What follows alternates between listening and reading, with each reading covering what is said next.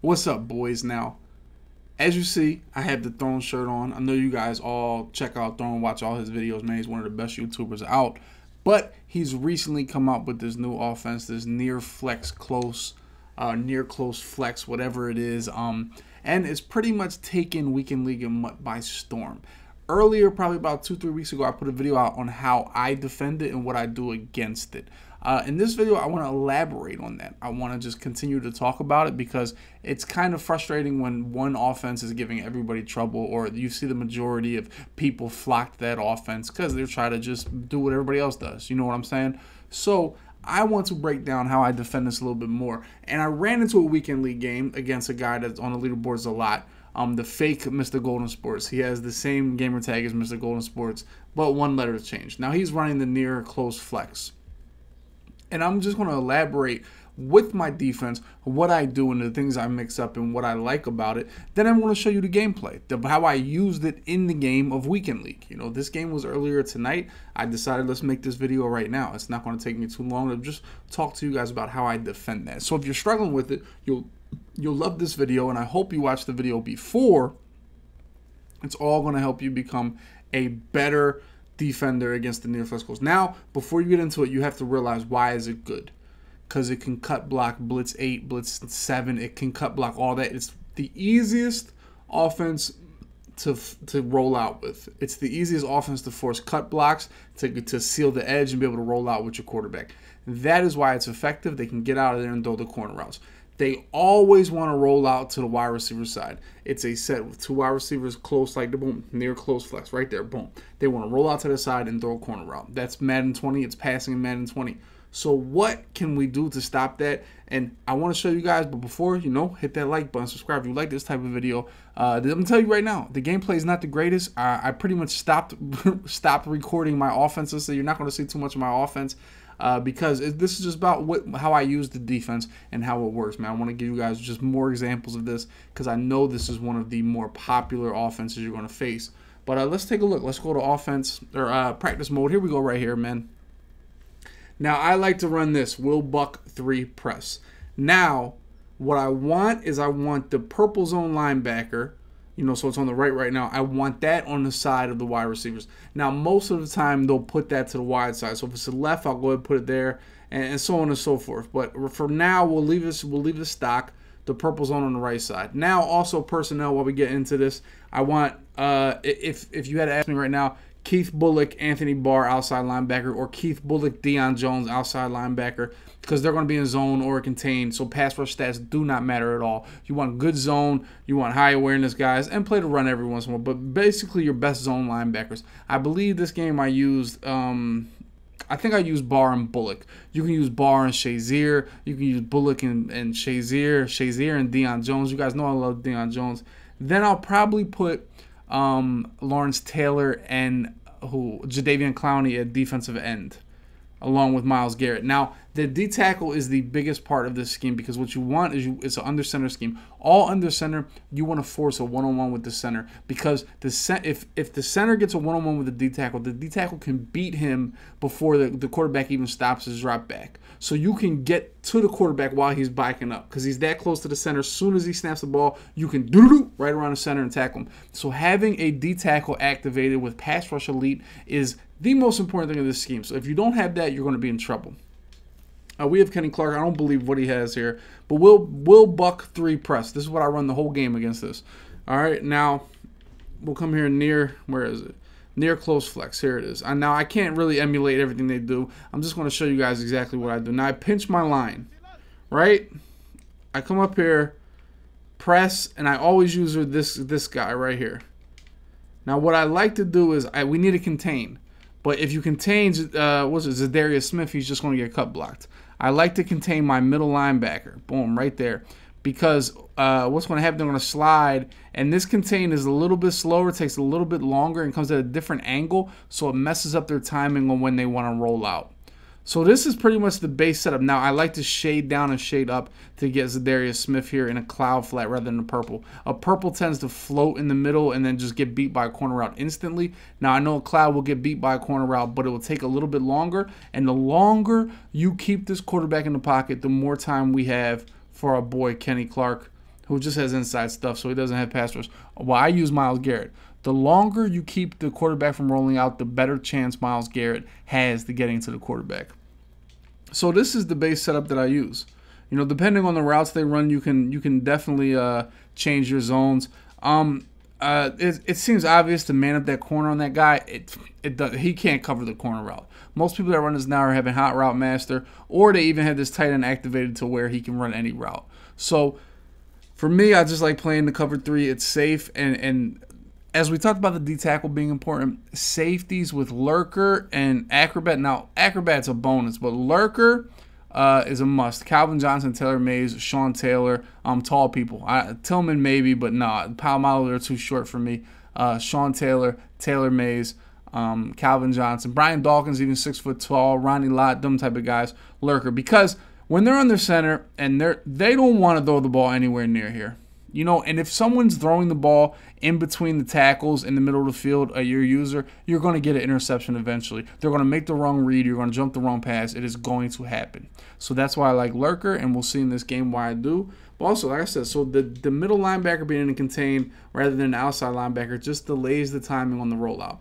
They may still roll out, and that's when you start mixing up. All right, now I'm going to send the linebacker on a contain. Just mix it up. But for the most part, this is my base setup right here. Now, obviously, the tight end on the corner route could beat me, but if I see him take steps up, I know he's going corner route or over the middle. Now, if he's over the middle, you can just stay right here. And then, like I said, if this starts killing you, you can do something like this. Boom, 2 contains on the middle linebacker. You can do something like this. Just mix it up. But mostly you want these cover 3s, and you want the contain on the 2 wide receiver side to be the middle linebacker. That is key, and essentially you can do this out of every play. I like this cover 3. So let's get in this gameplay and show you guys exactly how it worked against an opponent, as it doesn't work against the computer. So like I said, this is the fake GS, and I'm going for Moss right away, but we use it as a decoy. Throw it up underneath to Julio Jones. Big play right there. Now this guy, we all know GS. He's the man. And his gamer tag is FTO Tactician. I believe this is FT0 Tactician. So definitely a fake GS. I don't know who would make a fake GS gamer tag, but this guy, and I've played this guy a lot. He seems to be trying to be a meta type of guy. And like I said, this defense is not going to just all of a sudden you're going to lock up every near close flex. It's just not going to work. As I score an easy 7 right off the bat. Here we see again, that first play I sent everybody because he had Moss. I know he's going to wait for the ball, send everybody. But there we see again that contain wide receiver side. And I got Calvin Johnson over the middle of the field. And we get a sack right there. Who is it? Ryan Shazier, that other linebacker that we blitzed. Same thing next play.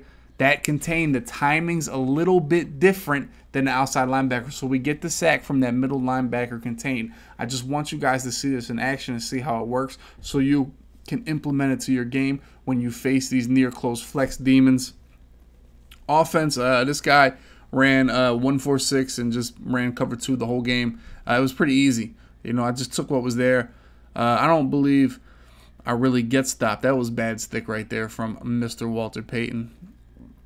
But yeah, I mean, this game as I get up out of there with Vic, read the blocks and take it to the Baja.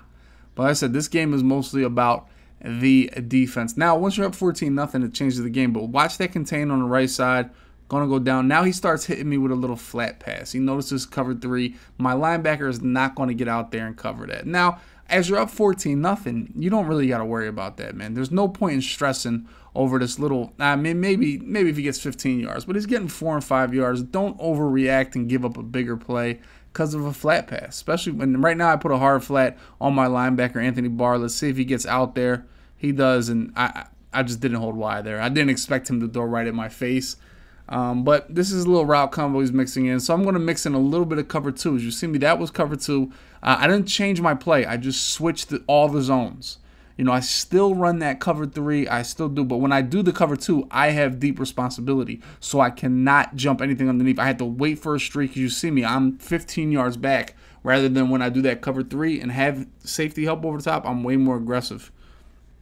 Boom, there it is, Myles Garrett. That time we sent everybody. Myles Garrett gets the one-on-one, beats the center before the quarterback can drop back. Here we're doing the same thing. Cloud flat on the left. He lows that flat, but it's 2nd and 16. Patrick Peterson wraps him up. He picks up a cool 5 yards. Hip, hip, hooray. This time we send everybody. Shazier knocks down the pass. Get him to a 4th down. He's actually going to go for this. This one we actually just mix it up and drop every single person. We only rush 2, so he only sends out 3. We have tons of coverage, nowhere for him to go, but he's going to fire this slot pass, slot-o-matic playmaker. They catch it every time. Can't even really be mad about it. That's how the game is. Underneath, what did I tell you? Eventually, if you force them in the pocket and you force them to throw the ball over the middle of the field, they'll eventually throw one right at you. That's pretty much how it works in this game.